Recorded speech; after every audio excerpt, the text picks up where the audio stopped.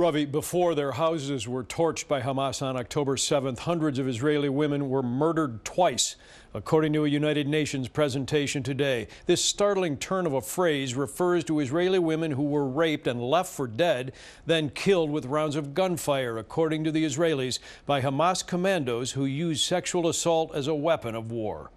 On October 7th, Hamas committed crimes against humanity. They raped, murdered, and violated Israeli women.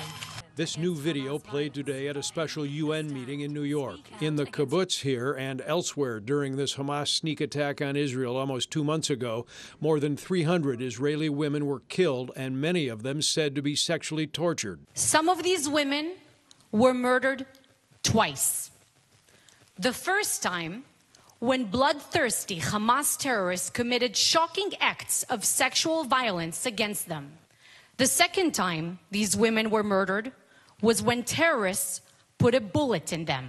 Tonight, major women's rights groups in the U.S. and worldwide are being criticized for their silence. I never in a million years would have dreamed that the world would turn their back on survivors when the perpetrators so gleefully recorded their violence and shared it with the world. The I-Team speaking with prominent Chicago food industry executive Julie Smolyansky, who is reshaping her not-for-profit to support Israeli women who survived Hamas sexual attacks during the war. This was part of their orders, was to rape and torture as many people as they could. We've marched and supported every organization, every group. But suddenly when it comes to Jewish women, the world is silent. It would be like terrorists coming into Lollapalooza and kidnapping and raping our women and children because they didn't like our